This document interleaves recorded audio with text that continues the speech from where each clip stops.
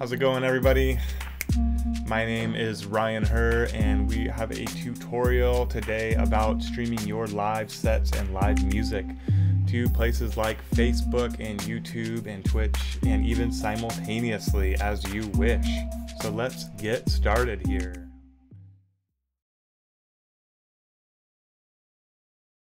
Cool, so as you can see, I'm using Ableton Live for this tutorial, but whatever DAW you want to use will be possible.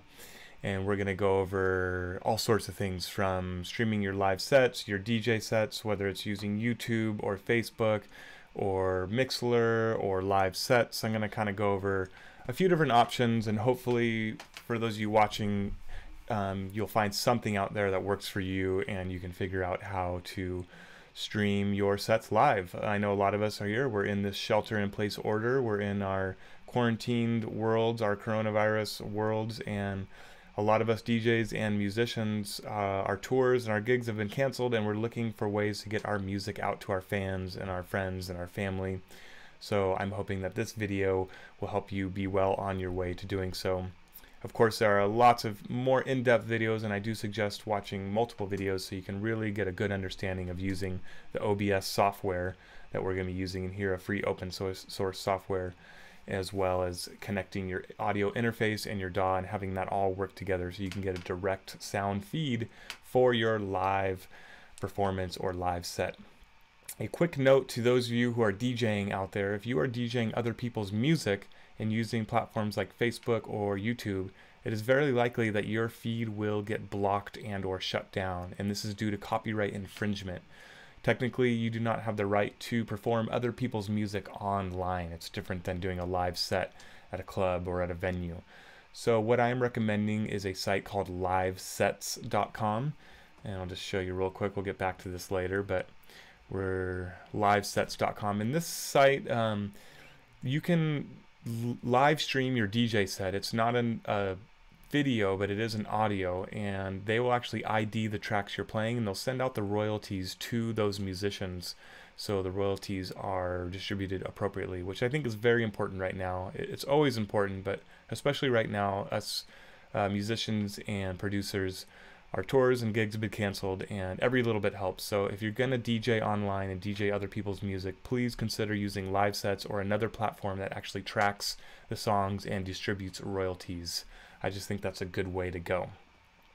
Cool. So with that being said, let's get our tutorial started.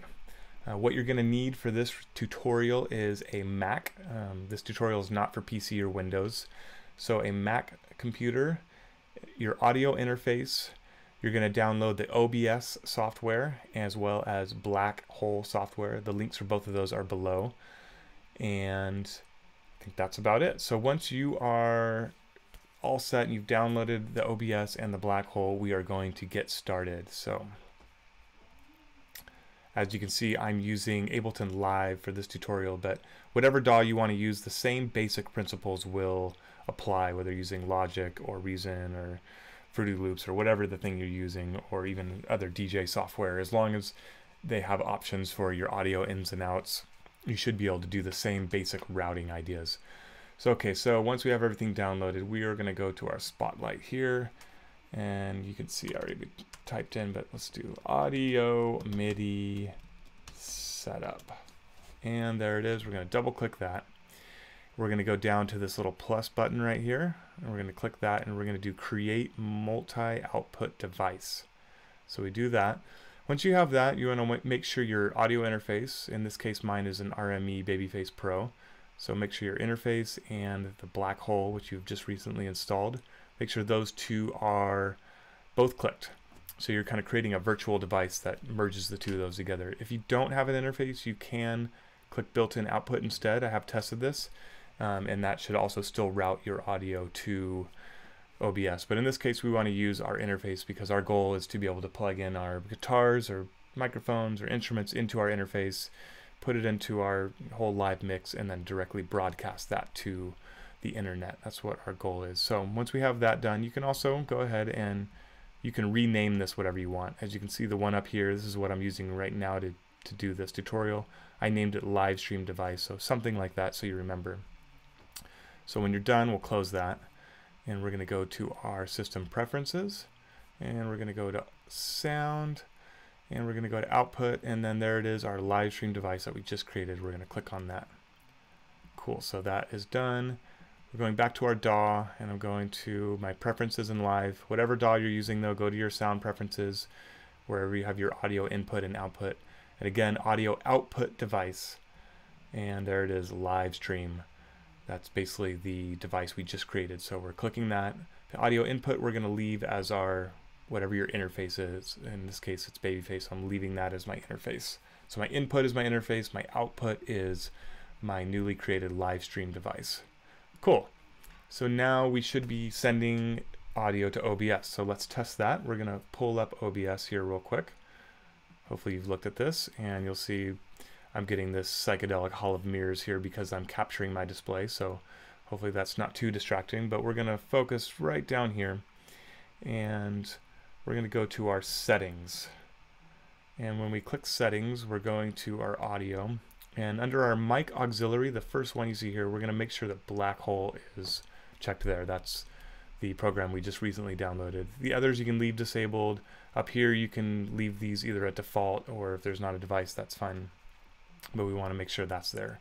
And so when we go back, you'll see here we are, in fact, under our mic aux, we're getting a signal. We want it to live right around here where it's peaking out right in about the middle of the yellow. So that's good.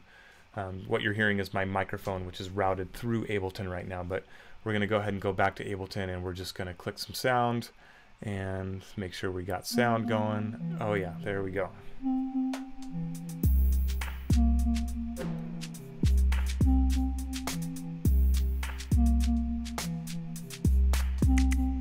Cool. So we got sound going. Nice little groove going. I'm going to go ahead and just stop that right now. That's just a track I've been working on here lately. And cool, so we have our audio routed in, and it's working down here. So just a quick note, whatever your DAW is, this is my live setup, so I'll usually be launching clips, and then I have a microphone and guitar and other things plugged into my interface.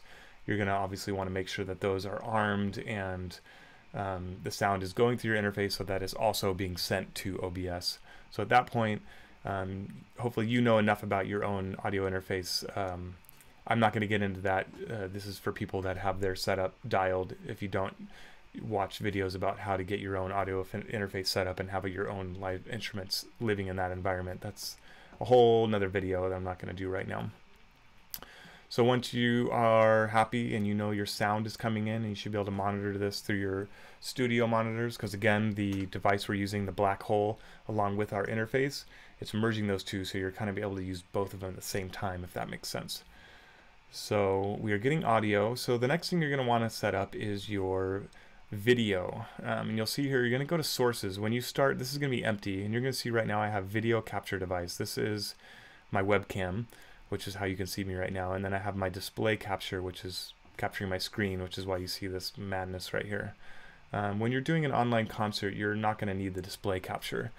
You are going to need the video capture though. So how you add that originally is you're going to hit this plus button, and then you'll see all of these right here. So you would go to video capture device, click on that, create new. Yes, you can name it something if you want. Hit OK, and then under devices, you'll see, for me, my FaceTime HD camera comes up. That's just the camera that's on my computer. If you have a newer computer, most of them have an HD camera. It's probably going to be good enough to use to capture the video for your concert. Otherwise, if you have like a external camera that you plug in via USB or whatever, you can do that, and that should show up right here too, and you could click that one instead. So that's going to be how you get your video into OBS. So I'm going to just cancel that for now since I already have a video set up, and I'm just going to go ahead and remove this since we have that set up.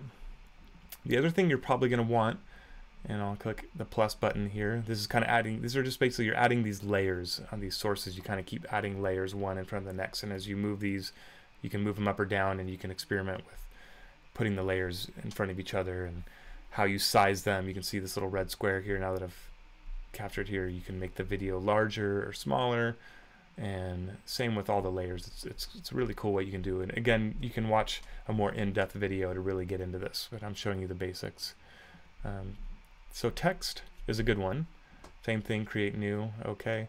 Because what you want when you're going to be showing your video on Facebook or on YouTube is, you know, you're probably as a musician, you're hoping maybe you get a little bit of donations from people watching, which is always a bonus. So in our text, we go down here and maybe we want to have a text that says donations greatly appreciated. And then we could do like Venmo, we could put our Venmo thing right there, and we could say PayPal, and we could put our PayPal thing here. And we hit OK. And then up here you'll see there's our little red square with our text. Now we can make that bigger. And then it's hard to see with this hollow mirrors thing, but you can move this down and you can mess around with putting this where you want on your video. So, you know, for example, let me go back to my video capture and I'll do that, and then my text, and I could have, you know, so when you're doing your thing, you could have this in the corner and you could have the text there, and so while people are watching your video, they're always reminded and seeing that thing where they might be able to throw you a little tip or something when you want. But so for now, I'm going to go ahead and remove this, and I'm going to go ahead and put this back down here, and we're going to continue on with our tutorial. So we're going to go back to the settings over here now, and general, we're going to leave all that the same right now. Stream key is really important. We're going to get to that in a moment, but that's how you link OBS to the platform you're going to stream on, whether it be Facebook or YouTube or Twitch. The next thing we're going to go to is output. Our video bitrate, we're going to want that between 2000 and 2500, so you can kind of do that here. I have it at 2000. That's working fine for me. And then audio bitrate, I put it at the highest at 320. Really, it's going to depend on your internet connection too. If you have a poor internet connection, it's not going to give you a 320 bitrate. It's going to give you a little bit lower. I did my first live concert several days ago, and I had this set for 320, but OBS was telling me that in reality I was getting about 140, 150, and I was still getting good sound. People were happy with it. I was happy with it, so it went well. If you're getting below that, it could start to get a little bit, you know, it's kind of like an MP3. If you have a really low bitrate MP3, it's not going to sound that great. So ideally you want that to sound better. And so a good internet connection is definitely very important in streaming a live concert. When you're trying to do direct sound and video at the same time, you really want to have a good internet connection. So keep that in mind. If you don't have good internet, maybe go over to a friend's house who does and stream your concert from there. Cool. So, and then audio, we already did that, so we're good to go. Cool. So at this point, we have our interface hooked up. We have our audio inputs going into our DAW. We have our DAW going to our interface, which is going to our new device that we set up, our live stream device that we created in the beginning, and everything should be working nicely together within OBS. So we're at a point where we should be able to go live and actually present a semi-professional experience to people in a live online environment. So what we're going to do now is we'll go online here and we'll go to Facebook. Say we're going to do Facebook. Right now I'm in the live producer, and basically what that is if I was on my homepage, the same place where you go to post a comment or whatever, you'll see live video option, and you're going to click on the live video option, and that'll bring you to this page right here. And when you get to this page, originally it'll say camera right here when it says get started. So you'll click on this and you'll say use stream keys, and that's going to give you the stream key over here. You're going to copy that stream key. When you copy that stream key, you're going to go back to OBS. You're going to go to your settings over here. You're going to go to stream, and you're going to paste that stream key right there. Once you paste that stream key, you're going to hit start streaming. And you don't have to worry, don't worry, go ahead and hit start streaming. When you hit start streaming, your video is going to pop up here. That doesn't mean that you're live on Facebook. It just means that OBS and Facebook are now connected, and the video is showing up, and they're playing nicely together. And so at that point, you can go over here, you can title your video, put your information in. I would recommend putting your Venmo and PayPal links here too, so people can easily click on them if they want to. And then my little video is in this corner down here, but you'll see the go live button down in the left corner, and you'll hit go live once you're all ready to go and you see that your video is here. One thing to note is you'll see a little delay in Facebook by the time OBS is sending your video to Facebook. There's like a few second delay. But don't get worried about that. When you're streaming, the people on the other side of the stream who are watching, they're going to see your video and your audio all together in a nice synchronized stream that should be sounding and looking nice. So don't get thrown off by that, but there's a little latency there. So that's Facebook. For YouTube, similar thing. When you click on the Go Live, it takes you to the YouTube studio. Same thing, follow the things and use the stream key, type in all your things. Again, there's other videos on this you can watch. I'm just kind of going over the basics here. So the other thing I want to show you now is a platform called Restream Dot Io. This one, same thing, log in, follow the instructions, and you can add your Facebook channel and your YouTube channels, and you can actually simultaneously stream to these at the same time. And you could even add Twitch, you could add more. You could be simultaneously streaming to multiple channels using this. Same thing, you would copy the stream key down here, and you would put this stream key in OBS instead, and then use this, and it will broadcast to all Facebook and YouTube and Twitch, all those at the same time.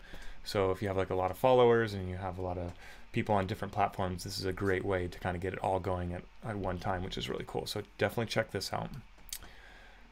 Cool. So at this point, I think we are at a place where, for those of you who are, live musicians looking to DJ your original content, or sorry, perform your original content to your audience, hopefully you should be able to do so using all those steps and have a good live direct feed.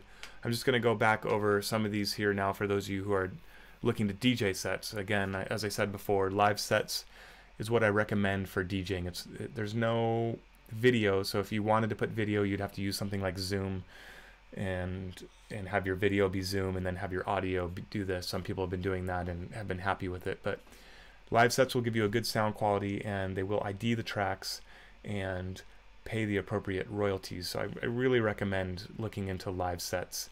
I tested it out and was able to get it to work. If you're using Serato or Tractor, it's actually built right into live sets. It makes it really easy, so you should be able to hook that up really easy and get started right away. If you're using an audio interface, there's a couple extra steps, but just follow the directions. It asks you to download this other program called BUTT or BUT. It's like broadcasting using this something. That's what it stands for. But anyways, it asks you to download that, and same thing, that has an audio option, and you would just click the black hole for that option, and you should be able to link it all together the same way you do through OBS. And then the other one people have been using is Mixler. You can follow this link. I won't get too much into it, but you can follow those instructions, and that's another system you can broadcast your live audio. There's no video, it's just live audio, but it's good quality. They don't do royalties or things like that, so I'd recommend this more for doing original sets. And if you're playing other people's music, I would recommend doing live sets. So I think that's about it. We're at the end here. Hopefully you have figured out everything you can use to get yourself up and running. It's a lot of fun, and it's kind of where we're at right now. So good luck, everybody, and thanks so much for watching this tutorial. My name is Ryan Herr. This is my YouTube channel. Please do subscribe. I'll be doing some other tutorial videos as well as releasing live sets on here, so I appreciate you staying connected and subscribing to this channel. And on that note, we're going to call it, and we'll just go ahead and leave with some music on our way out. See ya, everybody.